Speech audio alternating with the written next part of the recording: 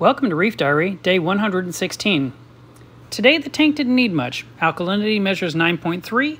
I swapped out the bottle of potassium because the first one was empty, and I'm reducing it down to 50 milliliters per day to the tank. I'm using the DeepSee Magnified Viewer from Flipper, and I haven't used this in a while because I had nothing to look at.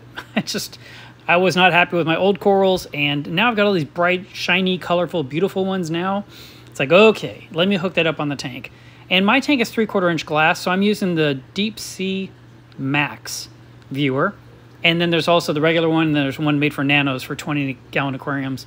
So if you are looking for something to look at your corals and you'd like to see them a little closer, this magnifier is super useful in that regard.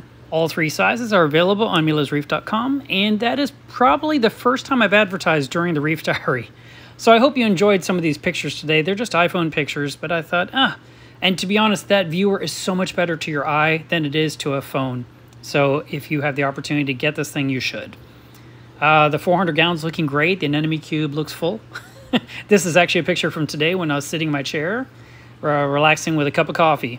So yes, the reef is doing really well, and I'm super happy to share it with you guys each day. Thanks for watching, and I'll see you again tomorrow. Bye.